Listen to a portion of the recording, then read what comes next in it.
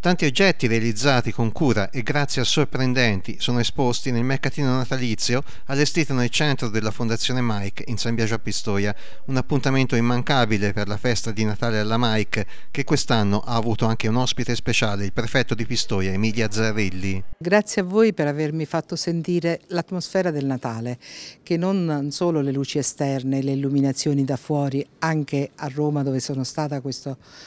lunedì, ma qui c'è l'atmosfera che parte dal cuore, i ragazzi che sono gioiosi, i ragazzi che hanno fatto delle piccole cose, che nel tempo hanno preparato il Natale e si sono preparati al Natale e si percepisce la gioia del momento, la gioia dello stare insieme, la gioia di organizzarsi per questa grande festa. Qui si sente per davvero e si sente una partecipazione umana ravvicinata che commuove e prende il cuore e l'animo. E questo è il senso del Natale, stare vicini, non stare da soli, come ho detto ai ragazzi e loro hanno convenuto, quindi avere il sentore, il sapore della famiglia, una grande casa, un momento di accoglienza e di partecipazione globale che è il vero Natale. Auguri. Non è soltanto una tradizione, ma è anche un punto d'arrivo di tanto lavoro fatto durante l'anno da tutti i ragazzi dei gruppi, che è sempre un lavoro non per fare delle cosine così e basta, ma è per far vedere che qui intanto ogni giorno non è un giorno di parcheggio, ma per quanto è possibile, anche nei casi più difficili, è un giorno di lavoro, di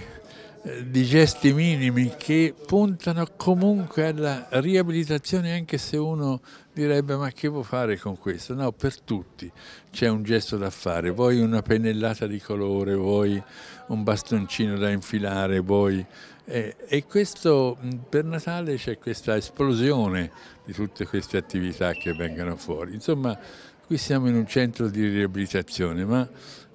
la gente avverte, credo che l'abbia avvertito anche il prefetto stamani, almeno lo ha detto, e insomma che qui c'è un clima di solidarietà e di fronte ai tanti casi che si leggono sui giornali, ultimo uno drammatico, qui non c'è la solitudine che fa diciamo, prevalere la disperazione, ma c'è la solidarietà che si portano anche a casa, nelle famiglie, e quindi la famiglia sa che c'è un punto di riferimento. Il Natale è un po' l'esplosione di questo, perché il significato della festa, il festeggiare il compleanno che si festeggia per Natale, è un compleanno, non dimentichiamolo, è proprio il senso e l'apoteosi di tutto questo lavoro che si fa durante l'anno.